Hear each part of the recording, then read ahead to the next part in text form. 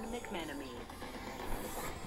Hey, good afternoon, everybody. Good morning to all our friends and listeners out on the West Coast, and welcome to another edition of the Otolaryngology Show, or the ENT Show, if you want something a whole lot easier to pronounce. I am your host. I'm Dr. Sean McMenemy. I'm a professor of otolaryngology, head and neck surgery, and neurological surgery here at NYU Langone Health, and bringing you each and every week the ENT Show on Dr. Radio. As you know, this is a collaborative effort between the good folks at SiriusXM and NYU Langone Health, bringing you hopefully an informative and interactive show each and every week. There's lots of ways to interact with us, and during the history of this show, which is over 5 years now, hard to believe, time flies when you're having fun. You guys have done such a great job with all your questions, emails, all of it's great. We want it to continue. I know it will. 877-NYU-DOCS is the phone number. If the little letter's rubbed off your phone, that's 877-698-3627. You can email us if that works better for you. Docs, D-O-C-S, at SiriusXM.com. You ask if we are in the Twitterverse, and yes, of course we are. It's at SiriusXM and at Dr. Radio. Mine is at Dr. Sean M.C.M.E.N., and it's at NYU Docs. Facebook is a great place to get a hold of information about the show. If we mention any links, we'll post them on the Dr. Radio Facebook page, so if you're driving around, you don't have to worry about writing them down. And also on-demand schedule is on the Facebook Dr. Radio page. Also the app, if you don't have the SiriusXM app, you should get it. It's free. Download it. You can listen to Dr. Radio on demand whenever you want. Last week was cool. We had a special edition where we were, the three of us, Dr. Voigt, Dr. April, and myself, were live from the floor of the American Academy of Otolaryngology Head and Neck Surgery from New Orleans, and that was pretty fun. In my segment, we talked about cochlear implants, so if you want to learn more about cochlear implants, and if you are someone who missed that show, you can listen to it on demand. You just go to the SiriusXM app and search it, or the SiriusXM.com/on-demand. You can get all these shows on demand, and that was a good one. It was fun coming from New Orleans. Very hot, very humid, and but nonetheless enjoyable. Today, on today's show, in hour one, be joined on the phone with Dr. Catherine Palmer, who's a president-elect of the American Academy of Audiology. She's an associate professor at the University of Pittsburgh and the director of audiology at the University of Pittsburgh. And we're going to talk hearing loss. We're talking about hearing aids, cochlear implants, and maybe if you're new to the system or need help getting into the system, how to go about finding out how to get that hearing test. How do you navigate the system to start the process of diagnosing hearing loss for either you or a loved one? So give us a call with your questions about hearing loss or hearing aids or how to enter the system. 877-NYU-DOCS, 877-698-3627. In hour two, a good friend of mine will be joining me, and her name is Irene Taylor Brodsky. She's an Oscar-nominated and Emmy and Peabody Award-winning filmmaker. Her first film was Here and Now. That won an Audience Participation Award at the Sundance Film Festival in 2007. Very cool film. I think you can still get it on Netflix. We'll ask her about that. Her sequel film is coming out now. It's called Moonlight Sonata, Deafness in 3 Movements. And it premiered at Sundance in this year, and it's, I believe, in theaters in New York and Los Angeles now. So you can Google it and search it, and by all means, go see it. We'll talk to her about her films and her family's hearing loss. So if you have questions for Irene Taylor Brodsky, award-winning filmmaker, that will be at the top of the hour too. And then at the half hour, 1:30 to 2, I'll take your open phone lines. Call me with any questions you have. Hearing loss, vertigo, dizziness, cholesteatoma, acoustic neuroma, whatever it is, I'll take your phones and give you my best answer. The phone lines again, 877-NYU-DOCS, 877-698-3627. We have phone lines open to talk to Dr. Catherine Palmer, who's on the phone with us now. Dr. Palmer, welcome to Dr. Radio. Thank you so much. It's so nice to join you today. Very happy to have you with us. Tell us a little bit about yourself for the audience. Sure.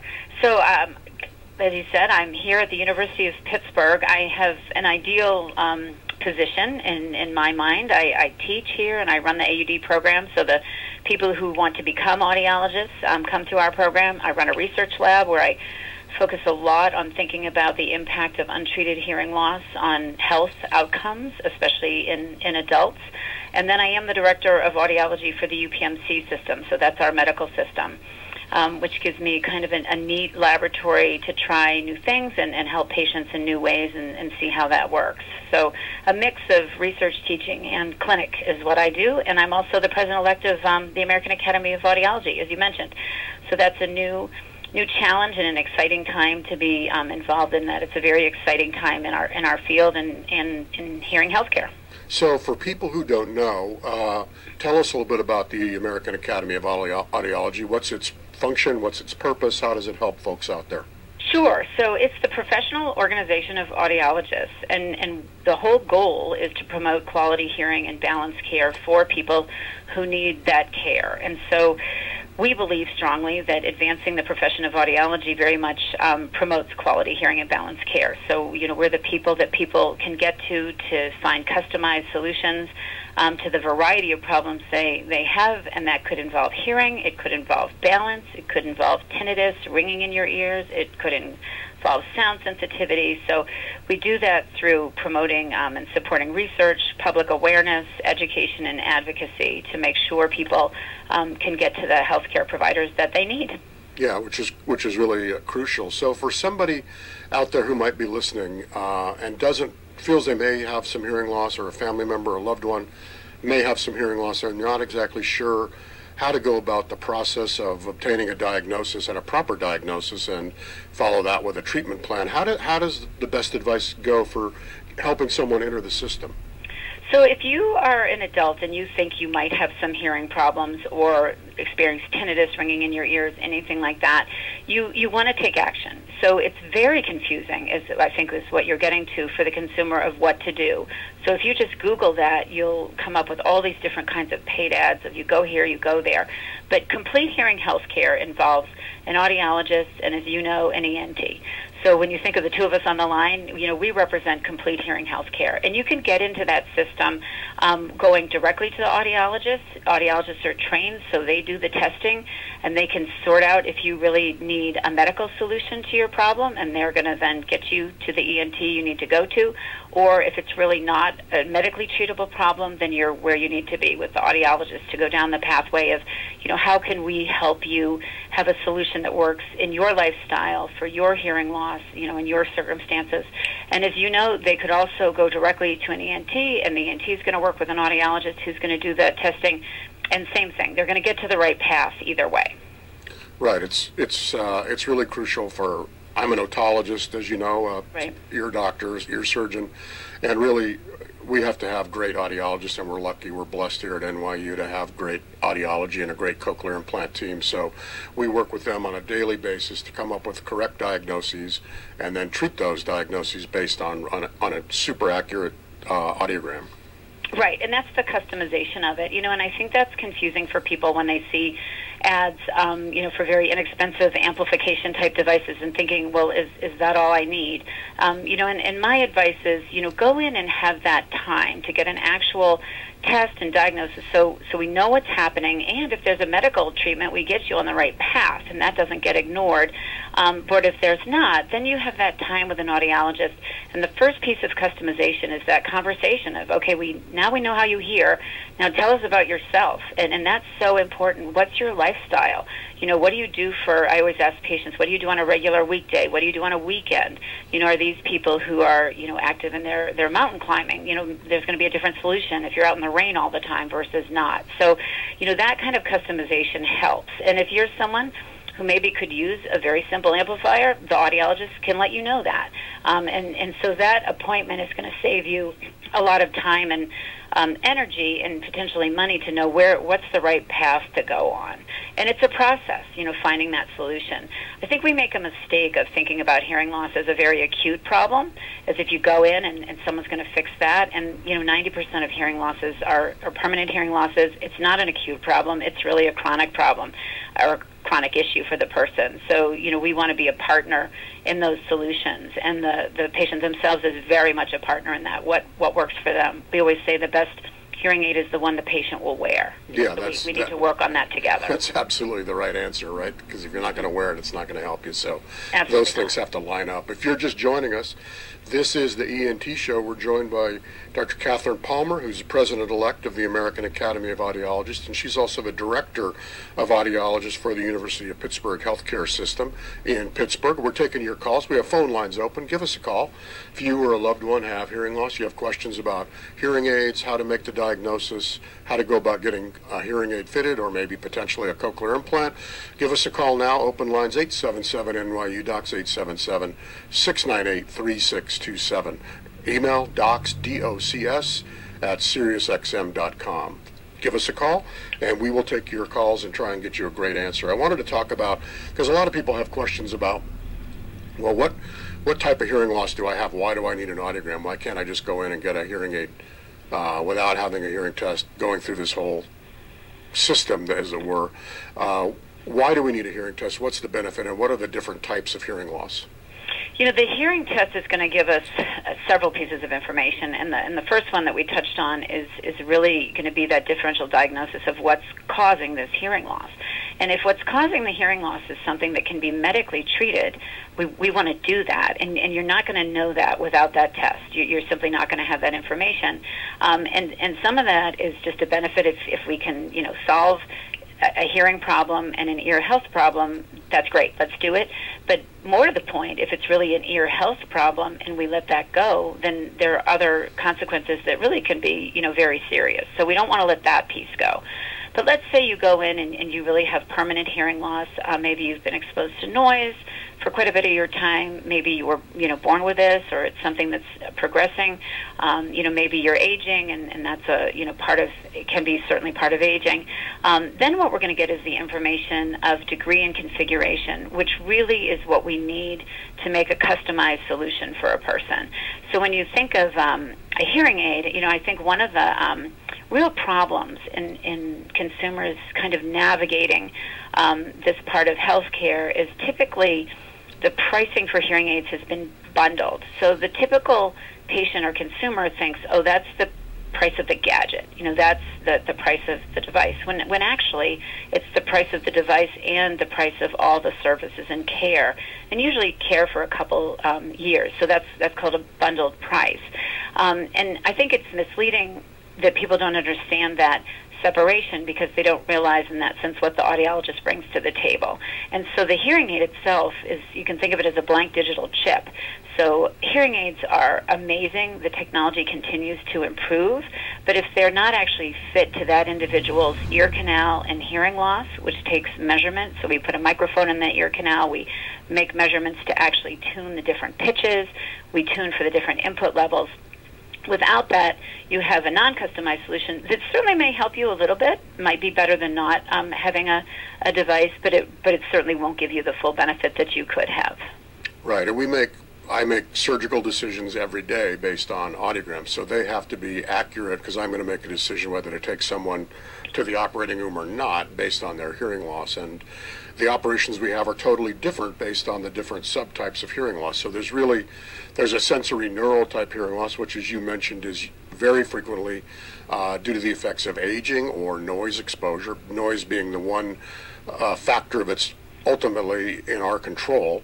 And so that's usually a slow, progressive type of hearing loss. But there is one subset of that I think is important. We talk about it a lot on the show, which is someone that wakes up with a sudden, precipitous type of hearing loss. And that's a whole different ball of wax, right? No pun intended. Absolutely. and that's an emergency. I mean, I think you'll agree. And so when we think of that, is that someone, if you wake up or it's the middle of the day and you have sudden hearing loss, you need to go get care, and you need an otologist or an ENT, and the audiologist will be part of that, clearly. They'll be together in that because the audiologist will be doing the testing and getting that information. But I'm always surprised by patients who will come in, maybe in two months later and say, oh, a couple months ago I lost all the hearing in my right ear. and you think, really? That didn't kind of cause you to want to take action? I was liken that to if you woke up and couldn't see out of one eye. I'm thinking you would, show up in the emergency room. Right. So, yeah, we do like to really make sure, your audience understands that that's not normal to suddenly not be hearing. And if it means, earwax shifted and blocked your ear, awesome.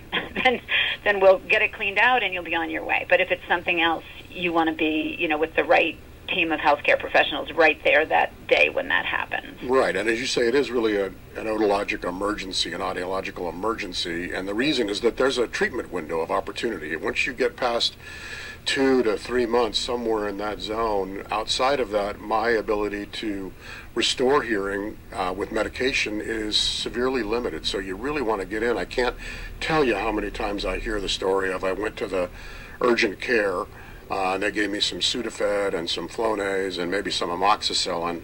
And then, so the patient does kind of feel like they did, I went to the doctor and they said, it's just stuffiness. And then they let it go and they get outside of that treatment window. And as you say, it's so disappointing to see that story because we've lost an opportunity to help that patient. So if you or a loved one or if anybody you know has suffered a sudden hearing loss, they need to get into a ENT, an otologist like myself, an audiologist like Dr. Palmer, and get your hearing tested and see if there's something that we can do to reverse the hearing loss, right?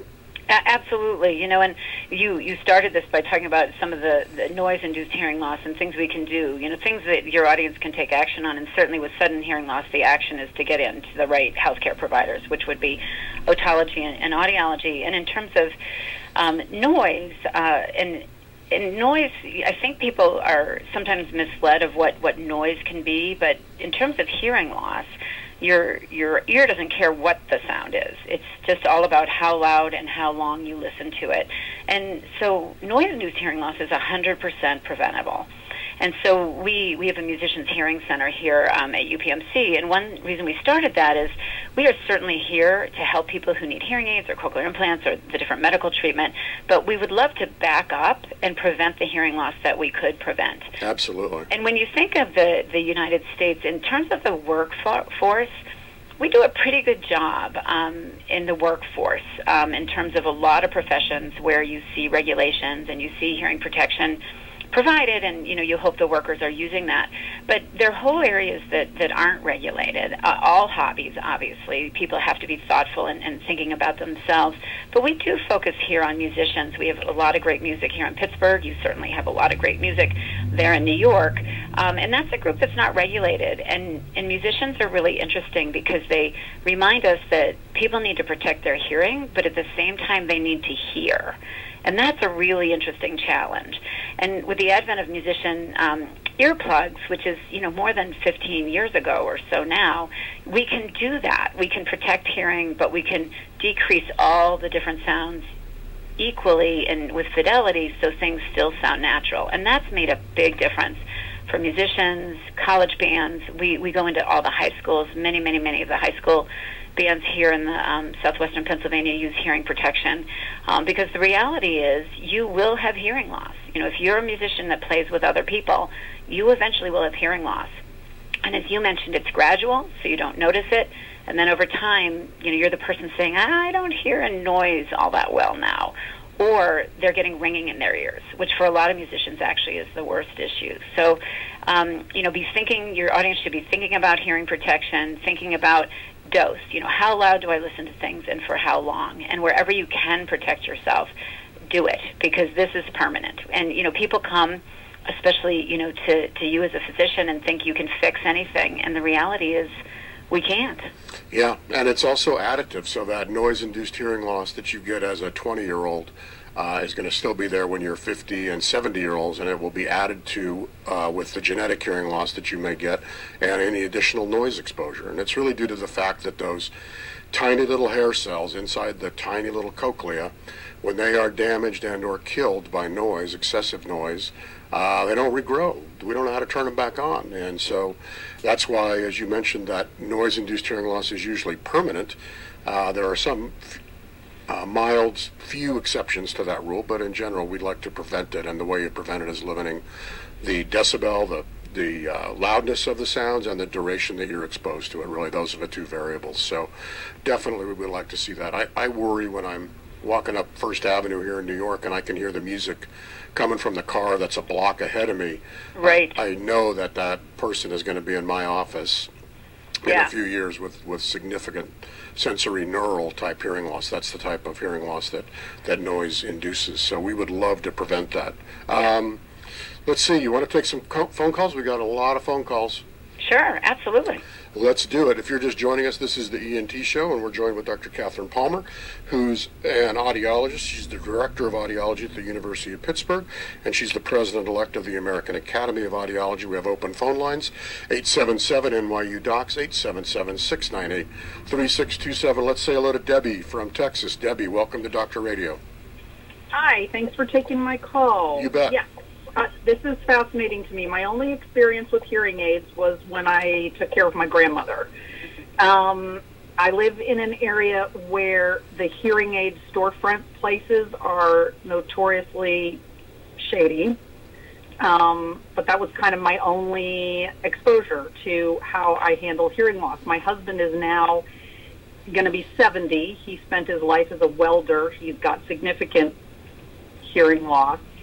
And I'd like to bring him somewhere where they can check him out. Where can I take him that I know I'm going to get good, expert service and not just a storefront that may be gone 3 weeks from now? That's such a great question, Debbie. Yeah. So what I would recommend you do, because I'm not exactly sure where you are, but if you go to audiology.org, and you right on that front page, so right when it comes up to the right, you're going to see a button to click that says Find an Audiologist.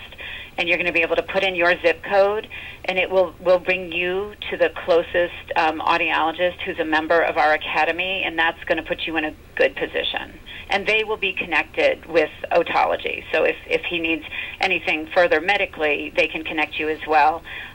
What you're describing, that may be something where you directly need the audiologist. But either way, they're going to be able to connect you to what you need. Okay, and that's not necessarily going to be a brand name hearing aid storefront place. It's going to actually be a doctor's office? That's going to be an audiologist. So audiologists have clinical doctorates, so they have 4 years of education post-undergraduate. So they are very expert in this area. So when you go to them, they're going to be able to do all the diagnostics. They're going to be able to sit down and do all the counseling and help you guys figure out what's the right solution for you. Or if they find that there is really a medical issue, they are either practicing right with an otologist, ENT, or they're going to be connected to one. So they will make sure you get that care. Awesome. Thank you so much. Debbie, thanks. Great question. And we'll put the audiology.org link up on the Dr. Radio Facebook page and on the Dr. Radio Twitter page also. So if you're driving, don't worry about writing that down. We will have it up there for you. That's really great. So you go to that audiology.org, you put your zip code in, you come up with several answers for you that are in your area. There's also one that we've talked about before on the show, vestibular.org, where you can do the same thing, put your zip code in, you come up with a vestibular physical therapist in your area that's trained and licensed, which I think is another very helpful resource for the patients out there. So that's really good. Let's say hello to Julie from Florida. Julie, welcome to Dr. Radio. Good morning. How are you? Great. How you doing? Good, thank you. So a year ago, I had sudden hearing loss in my left ear. It happened over probably a 48-hour period. And so I went to go see an urgent care doctor. And like you spoke of earlier, I was misdiagnosed. I was told that I had an ear infection and that he could actually see the fluid behind the eardrum. And so he put me on antibiotics. A week later, I still had no hearing. And fortunately, being in the medical field, I'm a retired firefighter paramedic, I said, okay, I should not be on antibiotics for a week and have zero change. So I called a friend of mine who's medical director at a big local hospital here. He got me into an ENT that day immediately. And I was diagnosed with SSNHL. That being said, I had 4 rounds of steroids through the eardrum. And I probably regained, I would say, 75% of my hearing. They say it's probably closer to 80, 85, but the tinnitus is so bad that I probably only hear, in reality, I probably only hear maybe 30%. So when you're in a quiet room and I take the test, my results are higher than what the real world, feels like. Yeah. So, but the sad thing is that I think this happens quite often. You said a 2-month window to fix it. I was told a 2-week window to fix it. So fortunately, I was in within a week of my initial onset. Is there anything else? I haven't been back for my 1-year checkup, but is there typically anything else that can be done other than hearing aids? Well, you are correct in that earlier we diagnose it, the better. I think the treatment is more effective earlier. At some point, that window shuts, and I don't think anybody can actually identify that exact length of time from the onset to when that window shuts, but ultimately it shuts. So I do know if you came in to see me now, today, for instance, and told me of this story about a year ago, I really wouldn't have any medical therapy that I thought would be effective to reverse this, where I would certainly at a week or 2 weeks, and I would give it up to several months. I'm not going to give up on that ear just because I think someone is 5 weeks out instead of 4 weeks out. I'm going to still try and treat that ear. And for the audience... Right, I got the first injection, and then he said if you get improvement, you get another injection. And so this did go on for, I think, 2 months. Yeah, so until I stopped having improvement. Yeah, so for the audience, you mentioned SNHL, which is the abbreviation for sensory neural hearing loss, and yours is sudden, so sudden sensory neural hearing loss.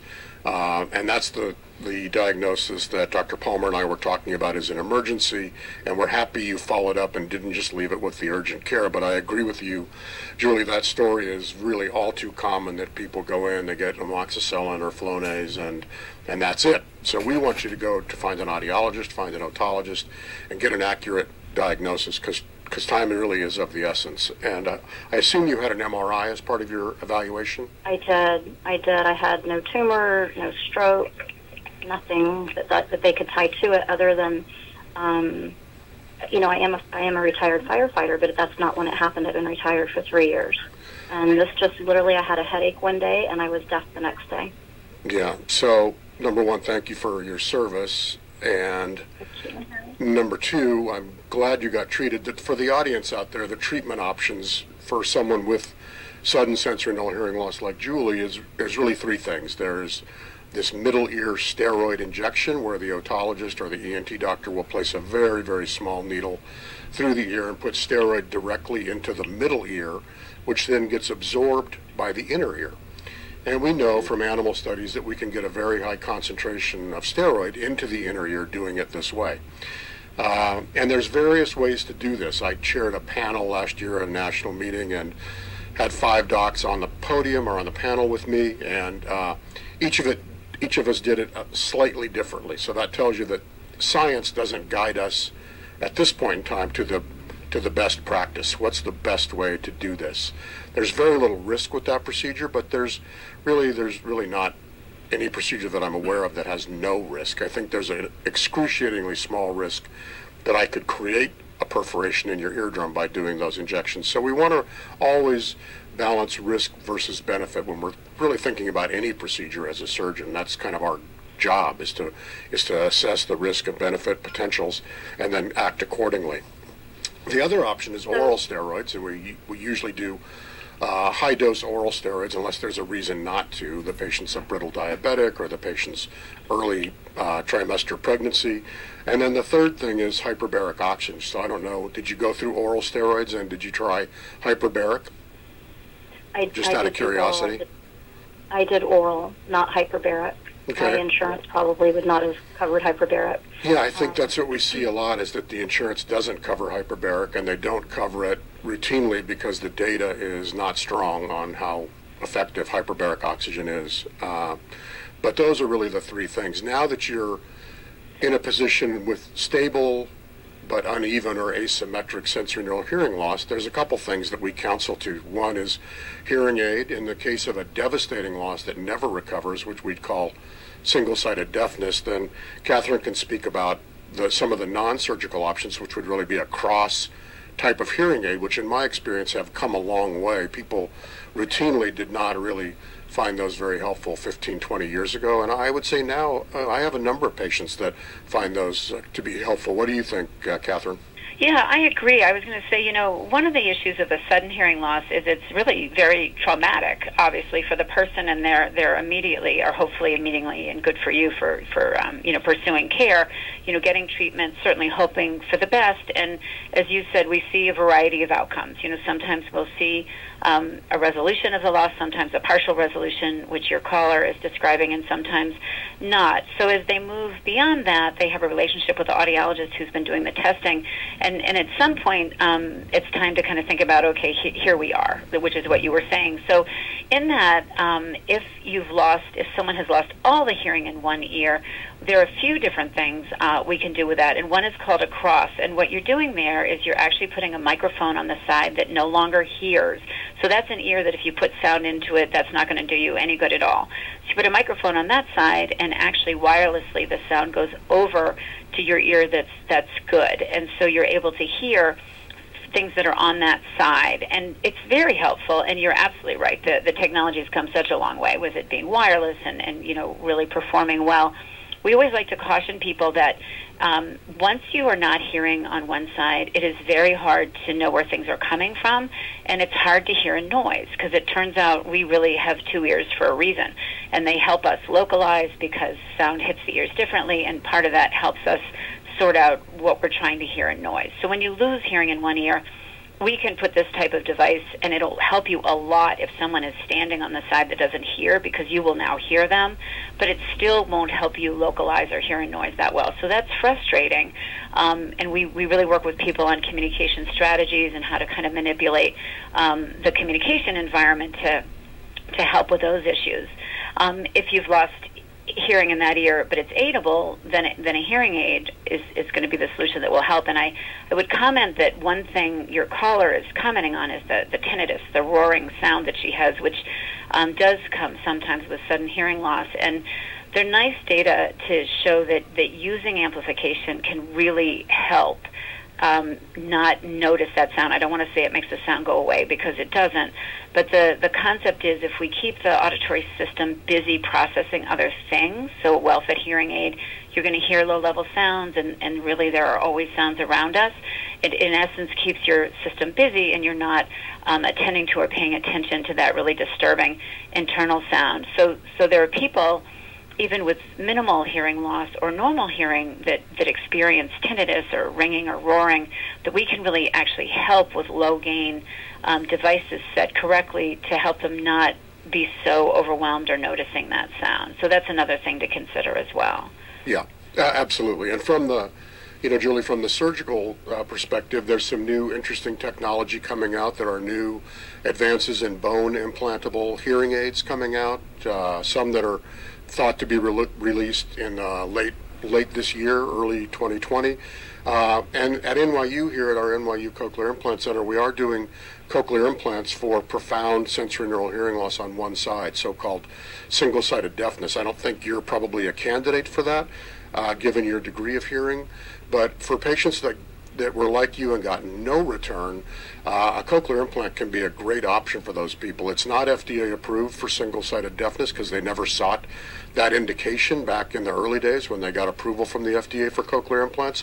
But it has been shown to work. We just published a study at NYU on that. And so it can be especially effective at suppressing tinnitus. So that's also another thing that we counsel patients about when we talk to patients about single-sided deafness, sudden sensorineural hearing loss. Hope that was helpful, Julie. Thank you. I appreciate it. The only thing that I would add is that because you have such a short window to get in to see somebody, and typically ENTs, are backed up for months, that it kind of poses a problem.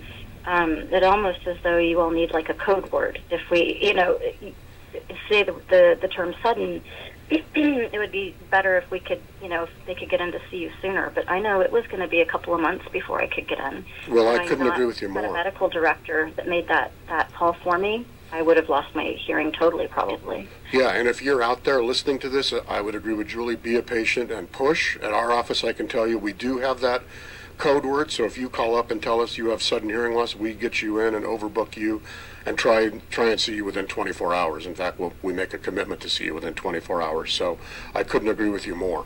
And that's the same with UPMC. So I would say it's probably a little bit your larger centers, and I think that's on us as professionals to educate our peers, primary care and different people, to make sure in terms of triage that's understood for sure. You're right. Yeah, absolutely. Julie, great call. Brought up a ton of great issues. Thank you very much.